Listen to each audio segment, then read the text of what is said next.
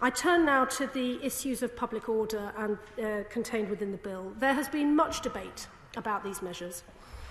Some of it has been informed by fact. Other forms of the debate, I have to confess, have been informed by misunderstanding.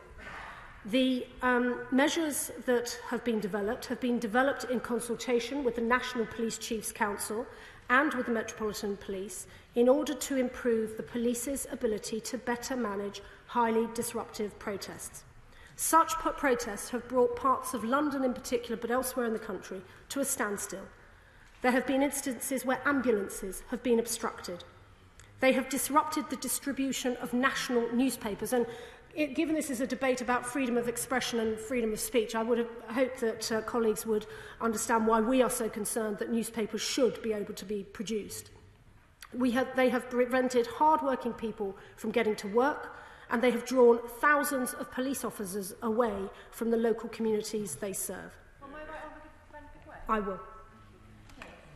As the member for the Cities of London and Westminster, which sees 500 protests in Westminster every year, would my honourable friend agree with me that the human rights for protesters is absolutely important, but so is the human rights of local people who live yards away from this place?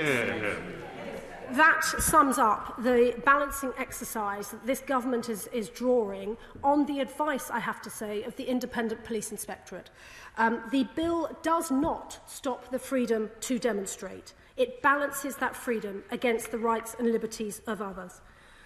These laws that exist at the moment are 35 years old, and we want to update them, but also to implement recommendations made by the Independent Law Commission.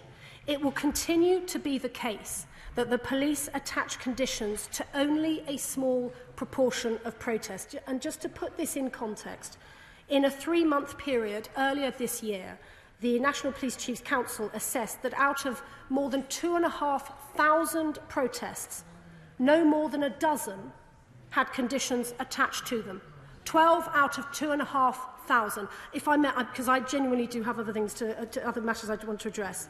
In deciding whether to do so, including in respect of the generation of noise, they will continue, as now, to take into consideration protesters' freedom of speech and assembly.